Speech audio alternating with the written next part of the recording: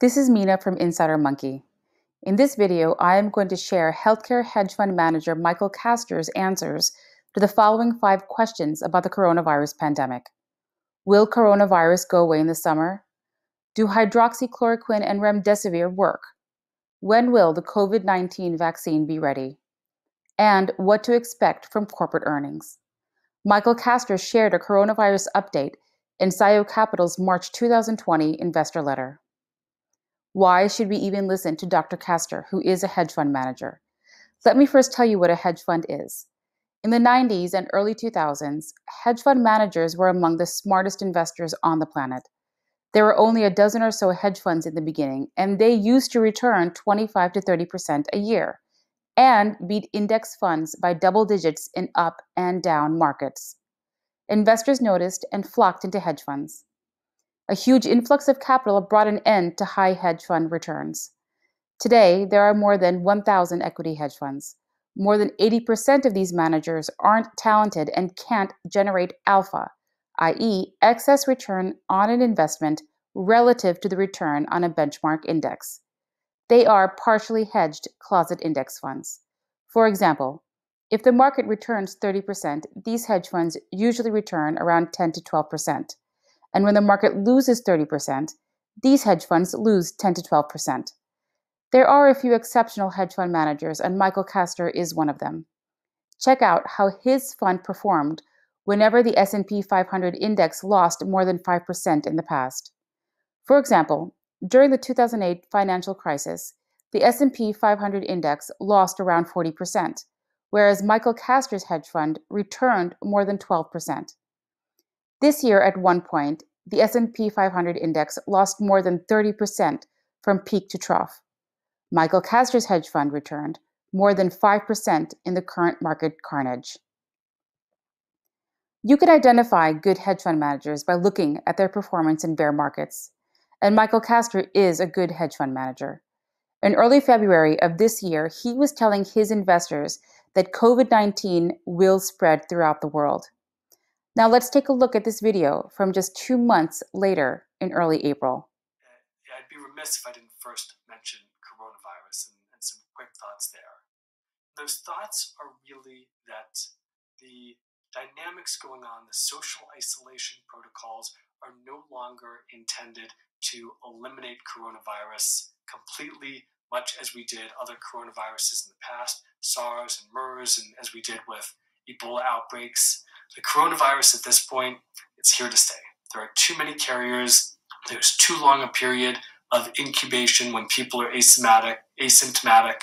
The social isolation protocols that are being put in place now are being done with the hope that to the extent there is widespread infection, because this is a virus that we humans have not seen before, so there's really no immunity across the planet at all. These protocols are being put in place to prevent a massive amount of infection occurring concomitantly across the entire population, such that there's no ability of healthcare systems to tend to a huge bolus of people who could get sick all at once. You heard what Dr. Michael Castor said a few weeks ago. Yesterday, we saw a copy of Sayo Capital's latest investor letter, and he shared his views on the coronavirus pandemic. Here's what he said. Coronavirus is here to stay. There are questions as to whether the coronavirus will be seasonal, with a drop in infections in the summer. Only time will tell.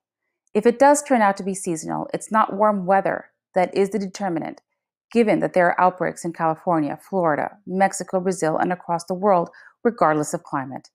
With high transmissibility and essentially no natural immunity in the population, it's likely that there will be significant infectivity in summer, regardless of seasonality. Further, infection rates could spike when winter returns. Outside of seasonality, there are 3 factors that can mitigate disease: therapies, vaccines, and natural immunity. In terms of therapies, we humans have therapies against a great many viruses, such as HIV, influenza, hepatitis C, and herpes. Some viral therapies are more effective than others. Some viruses prove elusive to drug therapy. At present, coronavirus falls into this latter camp. There have been discussions about the promise of hydroxychloroquine. Our read on the evidence leaves us thinking that this drug is either weak or not effective at all. Another drug in development that has gotten attention is Gilead's remdesivir. Data are limited, but the absence of enthusiasm from randomized trials leaves us cautious. Hopefully, we are wrong. There is ample funding, abundant research, and a high level of determination. We have yet to see scientific data that looks promising. So Michael Castor doesn't see any signs that indicate that hydroxychloroquine nor remdesivir are effective treatments. Here is what Dr. Castor wrote about potential vaccine. The prospects of successfully developing vaccine appear more promising. It is unclear how long immunity from a vaccine would remain in force, but even short-duration immunity would be fine given the potential to administer annual booster shots, as is done with flu vaccines. A challenge is that vaccines take time to develop. Unlike the paradigm that drugs are given to individuals with ailments, vaccines are given broadly to healthy people with the goal of preventing disease. Safety is paramount. It is not a foregone conclusion that an experimental vaccine will be safe. Some vaccines have been halted in development for toxicity. Further, vaccines must stimulate the immune system in the right way, namely, to mount a response that neutralizes the vaccine. Determining this requires clinical testing. Vaccine development normally takes 6 to 10 years. Current discussions anticipate the possibility of having a vaccine around the end of 2021. This would be unparalleled speed in the history of vaccine development. Corners would necessarily need to be cut. Safety would need to be monitored over time outside of clinical trials. There are multiple promising candidates. There is a political will to accelerate timelines. Even so, the earliest a vaccine could arrive would be approximately 18 months from now. Let's take a look at Michael Castor's views on the U.S. economy. All this points to a challenged period in the months to come. Social distancing protocols have been effective at curtailing outbreaks. Infection rates should begin to decline. However, with a long incubation period and many people who are always asymptomatic, it is not reasonable to think coronavirus can be eliminated. If social distancing protocols are lifted, it is likely this virus will spread again. Perhaps with easier access to testing and better preparedness, society will accept this. Alternately, societies could collectively decide to make social distancing the normal way of life until a vaccine is developed.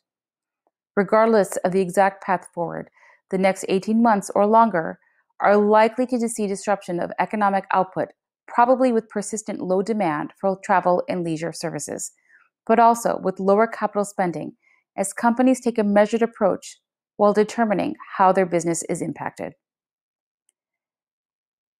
There you have it. Castor says, don't expect things to get back to normal in 3 months. It is a long road ahead. If you like this video, don't forget to subscribe to our channel. Insider Monkey levels a playing field for the little guys and brings you the best hedge fund moves at a tiny fraction of what they charge.